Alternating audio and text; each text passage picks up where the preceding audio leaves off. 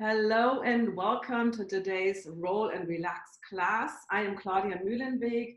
I am the founder of Holistic Vision, the creator of the Naturally Clear Vision method. I'm also a certified Bates method teacher and a yoga teacher, yoga tune-up and role model method teacher. That's a whole mouthful. Today, what these videos are about, or these live classes that I'm teaching live, are about using therapy balls to release tension and tight muscles, which is related to eyesight because any tension, especially in the upper back and the neck and the head that we carry affects your vision. But tension anywhere in the body is not great for your performance, your mental performance, your visual performance. So you need, today you will need a pair of the tune-up balls, the small tune-up, yoga tune-up balls. You can also use the tune-up, the plus balls. They're slightly bigger, or the alpha ball for most of the things today. So if you have those, great. And I actually thought it would be great to kind of show the muscles that we're working on. I have these little, what do you call these little cards? I forgot now how they're called, but we will start with the muscle called the supraspinatus. So it's right above that ridge of your shoulder blade. And then this is what we did. We did this, no, we didn't do this before. This one we didn't do before. And then we will be working on the infraspinatus and the teres minor. So you can see they're both kind of on that shoulder blade near the armpit area. And the latissimus is, hold on, the latissimus, we will be doing that. So the latissimus is kind of, can you see those? It's superficial to it. So you will see these, you will see all these muscles affected, right? So it's not like we only have one muscle in the area, so they're overlaying. And then we will also, the teres major, you see teres major and teres minor. So see how they're both on the shoulder blade. One is lower, one is higher. And then the last, not the last one, but this is one that we're doing. This is a tricky one to get to. So this is basically the front of your shoulder blade. So the shoulder blade is right on the back, but if you go look from the front of the body, it's the muscle on the front of the shoulder blade. So it's kind of, we would have to press hard, but we will get to that muscle. So that's the front of the shoulder blade, not seen from the back. All right, I hope this is helpful. I like to see these visual cues, but now enough talk, let's get started. So start with the yoga tune-up ball. So, and if you have a bigger one and you find this too painful, you can go to the wall or you can use a bigger ball, okay? So I guess I have to turn this down a little bit. Let me see. And so the ball will be placed, let me show this. It will be right, so the trapezius that we did on the day one was kind of like this thick muscle right here. So we're going more toward the outside, right here. It's on the top, but it's more toward the outside, more here, versus near the neck, okay? And you can use a block because we will be lifting the hips. So I like to use a block so I don't have to work so hard. So let me see if you can see it. So the ball is right here, and then you just let that arm relax. And if you already feel like this is really painful, you can just start, yeah, have to move it more to the outside. If you're not sure, move it more to the outside versus toward the neck. I already feel something right here. Oh, wow. Take a few deep breaths.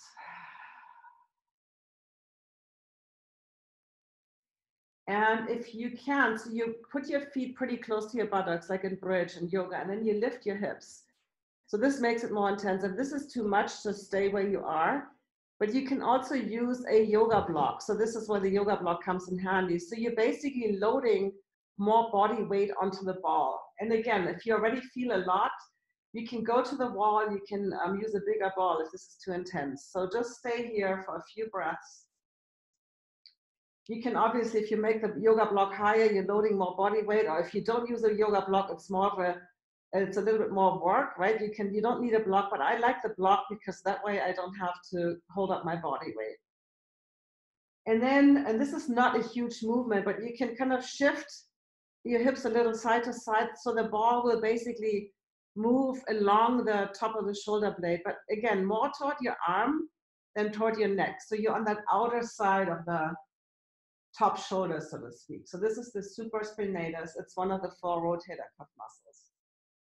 And then you can also, this is a little trickier, you can kind of push and pull with your feet and the ball will go vertical. So this is where you probably have to go off the yoga block, but you kind of move this way. Oh. Yeah, this one is quite intense.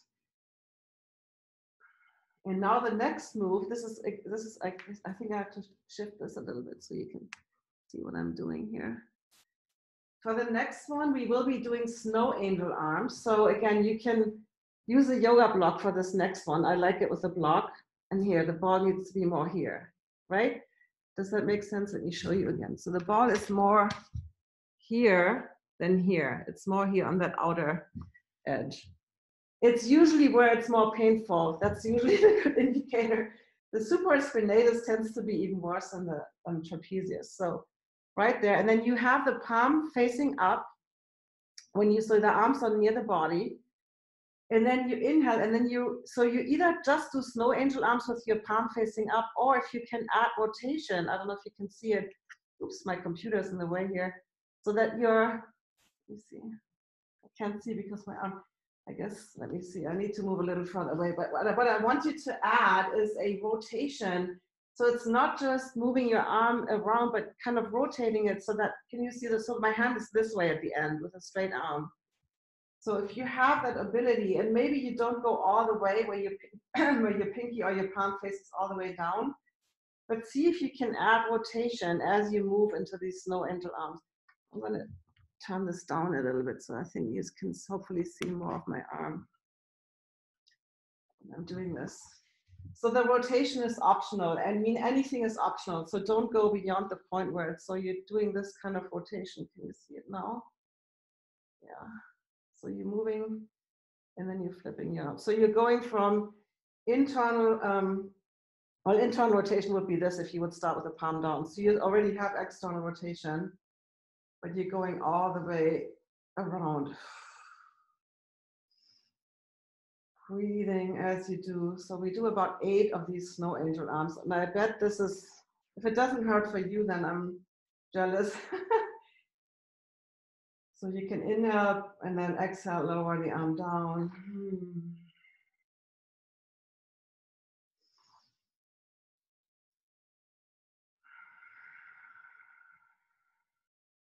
That rotation adds a little bit of an extra movement because after all, this is the rotator cuff. So you really, if you add that rotation, you're really going through the whole motion, not just the abduction, which is kind of moving the arm away and then coming back down, but you're also adding the rotation. Let's do one more. Wow, this is so intense. And again, you can do this at the wall if this is too much, or use a bigger ball. All right. Ooh, how did that go? And now we will do the other side. Let me see if I can switch my computer around so that you can see the other side. Or maybe I have to turn my mat around. Actually, I just do it this way. No, I have to go this way. So again, we will start, let me see. This is the only thing about doing it live that I have to consider how you guys can see what I'm doing.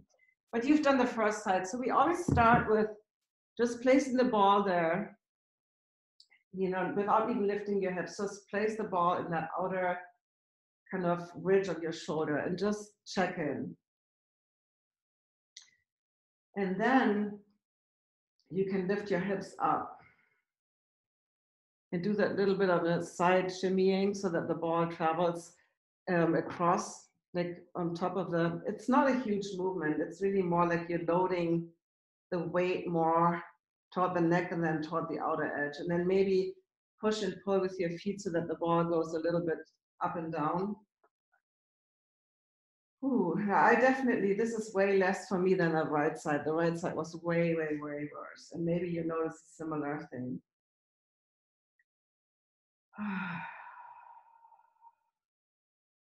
And then this is where the block, I just love to have the block under my buttocks, under my sacrum. It's actually under your sacrum, not your lower back. So you can see it here pretty well. So don't put the block here. That's not good for your lower back. Put it right under your sacrum. So you basically have that support. And then you start, you do those snow angel arms. So you start with your palm facing the ceiling. And then as you go, now you can see better, you rotate. Oops, now my water bottle is in my way. Now there's blocks. You have to move your props out of the way. And then slowly go back. So you're rotating, you're turning your hand back this way. I hope you can see this okay. So you kind of, at some point here, flip your palm the other way.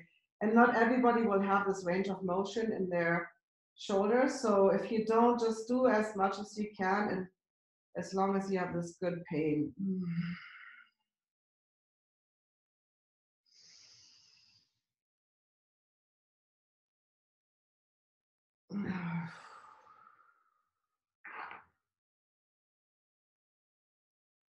And maybe you have to reset the ball. So if you, sometimes the ball kind of, put it on the spot where you feel something. Can always move it a little bit further down, further up, just kind of find a spot. And then don't forget to breathe. Wow.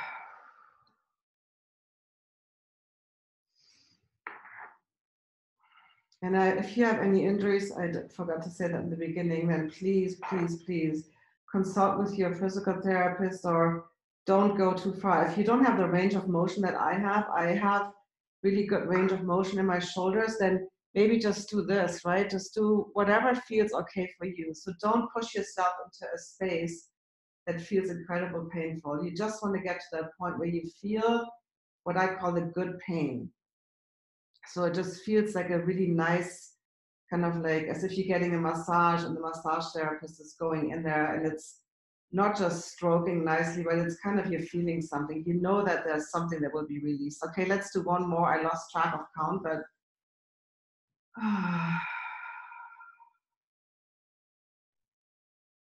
okay. For the next move, we will do that teres minor infraspinatus. So all the muscles on the shoulder blade. Let me turn around again. So we've done this at the wall on day 5. So we're on the shoulder blade, and it's okay anywhere on that shoulder blade. Let me see if I can find those cards again for you, infraspinatus. So it's these guys again. So you're anywhere on the shoulder blade. So for some of you, this might be more intense toward the arm, like here. And for some of you, it might be more intense toward the spine, but we're going to be on the shoulder blade. We've done this at the wall, and we've done this on, I think, on day 1 or 2. I can't remember a little bit of this. So you come onto your backs and you place that ball anywhere on that shoulder blade, and maybe just kind of wiggle around and see where you feel like, oh yeah, right here in the middle, I found a spot. So find a spot, right, and then you lean more body weight into that side. So, you know, I do my right side, I let my right knee drop to the side. You can also, maybe that feels okay, put a block under your head. Actually, I don't like that, but if you feel like your chin is like here, it might be nice to have a blanket or a cushion under your head. And then you can just kind of gently, so the muscles are moving, the muscles are kind of parallel with your shoulders. So if you do side to side, you are moving along the same direction as the muscle. So, you know, you kind of can think of that as stripping it, like going the same grain. And then you can also like push up and down a little bit. This doesn't really work that well. It works better at the wall, where you go like you cross fiber it. So you go vertical. And again, this is because your hair will be moving on the mat. So this one is easier. This move is easier to do on the wall. But you don't have to move much. For me, it's maybe a centimeter, right? I'm kind of almost like circling that trigger point, that tightest spot there.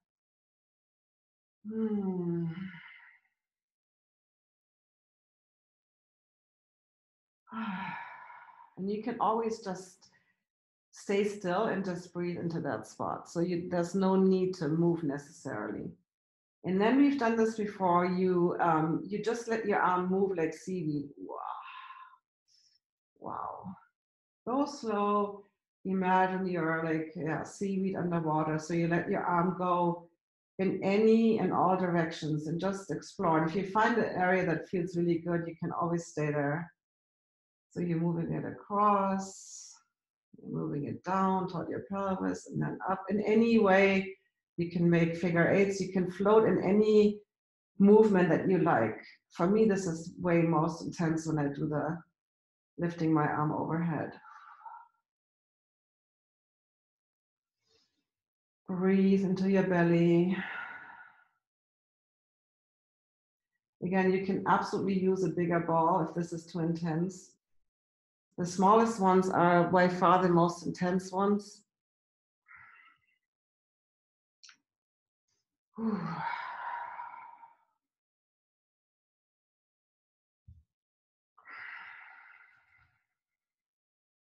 Yeah, when I do this, it's wow. So your hips are on the mat right now. I would not, if you lift your hips up, that would be way. You're just using your body weight on that.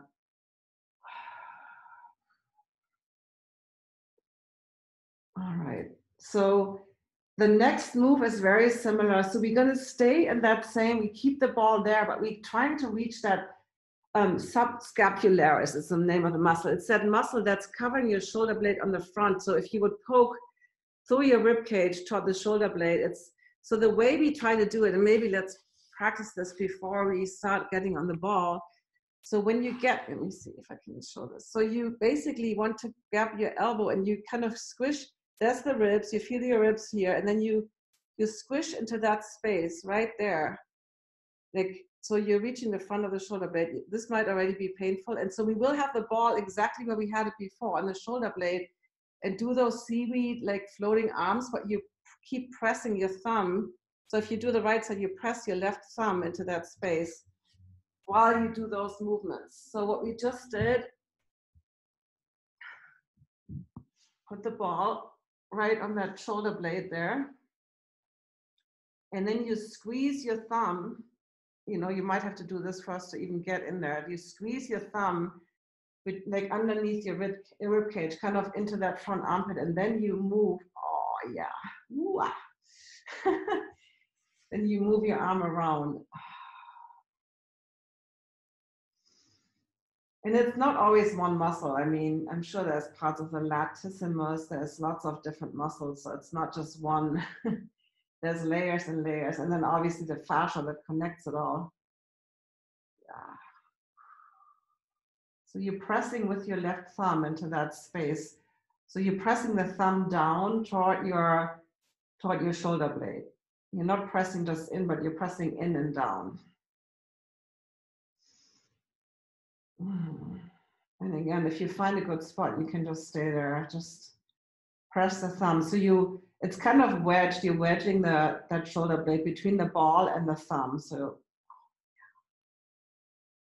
this muscle is not really easy to reach, but you're grabbing parts of it. And maybe you can even move your thumb like a little bit like up and down. Like, so I'm doing like a little bit of finding that best, most tight place while you're moving your arm into around.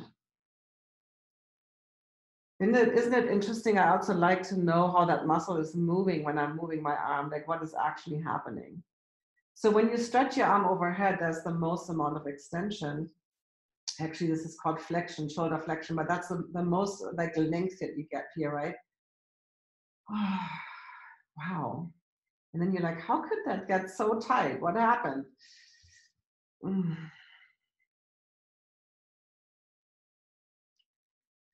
All right, and slowly let that go. And then you have to do the other side, obviously. And we look at the time. Okay, we have like 8 more minutes. So I'm going to flip around so that you guys can see me. And maybe move my mat. And then, so we start with just the, not using the thumb, just using the, oops, I have a big wave in my mouth here. Okay, too many props floating around. So we will start again on that shoulder blade, teres minor, infraspinatus. So anywhere on that shoulder blade, lean more into this. So I'm gonna drop my left knee and just let that arm rest here and just kind of roll a little bit around and see where that is most intense. Find that spot on your shoulder blade. Could be more toward the armpit. Like for me, it's more on that outer lateral edge, but for some of you, it might be more toward the spine. So find a spot and then I'll always just stay put before you add movement. Just kind of, yeah, right here. Find that spot that hurts the most and breathe into it. And then you can add a little motion. Maybe you know, moving up and down a little bit like so. So it's not, you can do this with more movement at the wall. We did it while we had the hand like this, when your arm crossed over, but you can, it's not going to be a big movement, but you can also load more weight, like you can shift more weight. So you have like just kind of move around, either rolling more over to that side or doing a little bit of an up and down or side to side movement. And maybe if you lift your head, that goes a little easier. You know, you can do this. So you're kind of moving around that spot, uptown, downtown, sideways. You're just kind of circling that most tender spot. Oh. And again, it's totally fine if you just stay on that spot, breathe into it, relax your arm. If you stay, if you're not moving, just relax that arm. And you decide how much body weight you put on that spot. And then add that kind of floating your arm in space, seaweed, motion, crossing over, going overhead, and just notice where you feel the most. And maybe you need to adjust the spot or move around a little and find a new spot.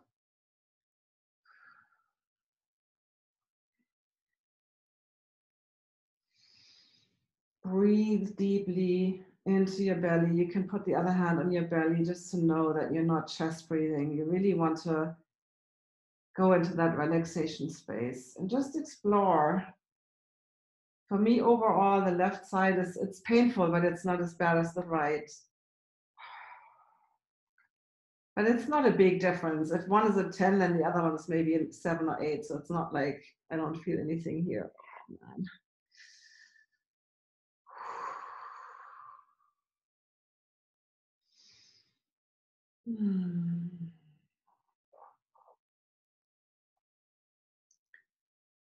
All right, and then let's add that subscapularis, so where you kind of press, and it's maybe it's better to start before you're on the ball, but press into that space between your rib cage. So you're squeezing in there while you're on the ball, and then you continue that movement. So you press with your right thumb. If you do the left side, you should feel that muscle moving when you press your thumb into it. You should feel like you have to press pretty hard. And then you should feel a pain like really where your thumb is. So the other ball is just adding that additional pressure on the back. So you both feel the back of the shoulder blade, I do, and then you also feel where your thumb is pressing into that muscle. And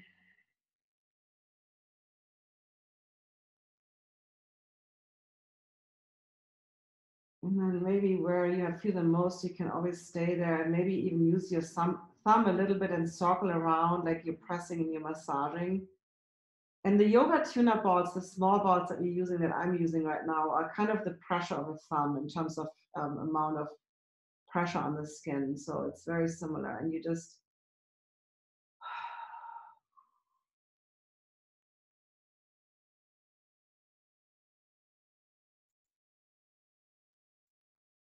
oh man, this feels so good. And I wanted to do the latissimus too, but we don't have enough time. We have to do that another time. The latissimus goes all the way from here. It runs all the way to your back. So that one on both sides will take a little bit of, that one will take probably like 4 to 5 minutes on each side. So we will do that another time, but let's see what the time looks like. Okay, yeah, we basically have 2 more minutes. So one thing that I like to finish with this is trapezius. So similar how we did in the beginning, and I don't have a card. I didn't bring a card for this because I didn't plan, but it's, let me see. So the supraspinatus was more here, right, on the outer edge. So now we're going more into that, in that thickest part. It's really that thick muscle that you feel here is the upper trapezius. So we go there, and this is also nice to do with a block. So you put both balls there, and you have to kind of nuzzle them a little bit behind you. And this is where like less clothing is better, because the balls and the skin are the best. And then you lift your hips, and again, you can use the block. So you lift your hips, put it under the sacrum, And then here, this is, we did this at the wall. You can shimmy side to side. You can go up and down. You can't really do that much. The block will be wiggling, but you can do a little bit up and down. And my favorite, where I feel the most, you might already feel a lot here. I don't really feel that much. But if you add that, like inhale and lifting the arms overhead, this is where I feel something. And then you can also lift your hips off the block. So you obviously have more weight when you don't have the block. And that's what I like to do, like push and pull. So find something that hurts here, you know, maybe with the block, without the block. And you can also move your arms. You can do like a moving, like inhaling, lifting the arms overhead. Exhaling, lowering them. So this is an area where I finally kind of tamed my tension, so to speak. The trapezius used to be really bad, but for you, it might be enough to just do this on the block and not even move that much. Or you can do the snow angel arms here too. And you can, if you feel very little, you can also do what I like, just do one ball. So I took one out. And you just do one at a time, and then you can load more pressure. So again, this is an area where I'm thankfully not as tight anymore. Yeah, one win, right? And you can do that up and down. So at the wall, the side to side where you roll on the top is easier, and I feel on the mat, this kind of like this way is easier on the mat. But all right, so we're out of time, but you can continue this. So no, you can continue to roll. You don't have to finish because the video is over. But I hope this was not thankful. I hope this was helpful for you. Here we go.